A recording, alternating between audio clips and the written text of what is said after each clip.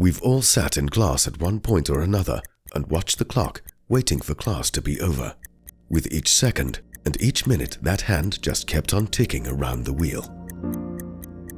You might even have worried that at some point the hand would go backwards. Of course, it never did.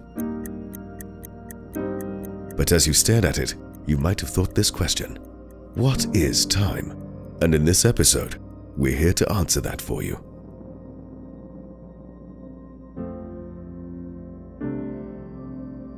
Time is the most unknown of all unknown things. A quote from Aristotle. And here at Questn, we think it's rather apt, because in many ways, we don't know all the intricacies of time, but yet we all seem to have encountered in our daily lives many of its behaviors, one of which is the basic difference between time and space. When we move through space, we can go forward as far as we want, and even turn around and go backwards.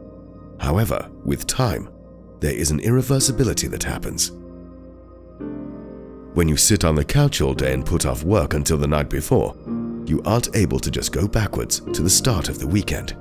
It's this irreversibility that scientists call the arrow of time.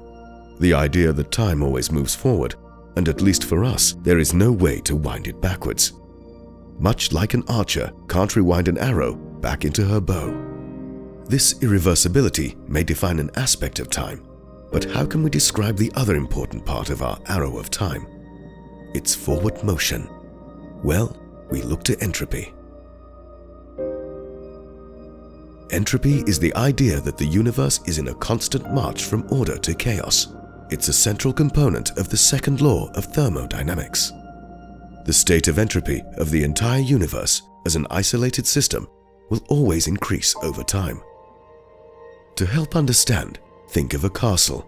Each brick is laid perfectly, and it's designed as best as it ever could be.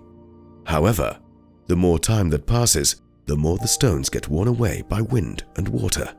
The more rocks chip away, and the structure may start to leak. That castle is the universe, and by looking at the wearing away of it all, we can tell that time is passing. It's also this idea of increasing entropy that scientists believe forms the irreversibility that I mentioned prior.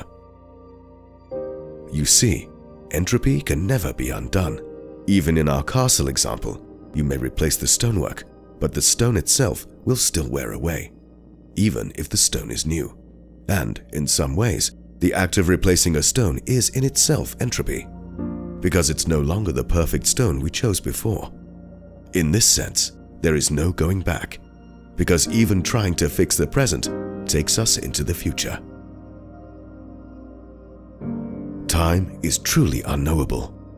We can chart its passing, but in many ways we don't know or truly understand its beginning or its end.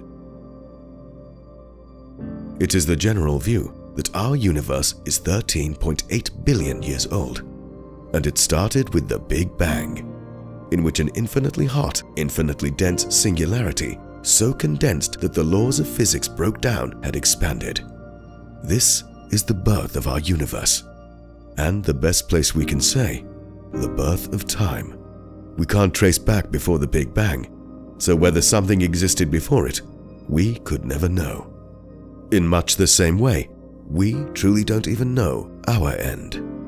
We theorize it will come billions of years in the future, maybe as soon as 5 billion. However, we are so small and so young compared to the titanic grandeur of all of time. As such, we will be long gone before we witness such an end. In that, I think the words of Shakespeare said it best: "We are such stuff that dreams are made on, and our little life rounded with a sleep."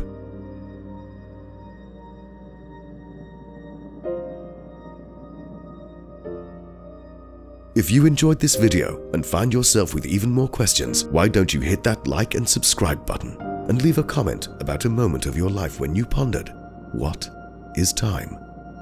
Thank you, and farewell until next time.